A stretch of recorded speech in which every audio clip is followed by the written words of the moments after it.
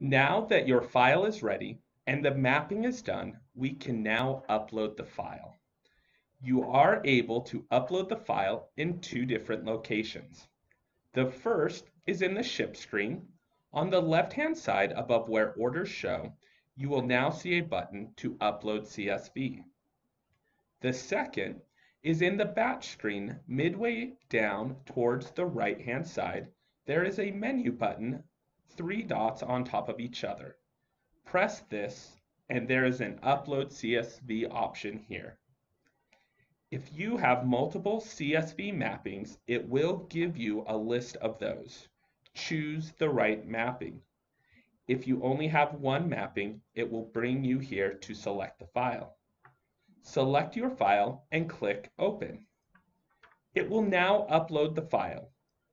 You will see a green box appear up top that lets you know how many orders were uploaded.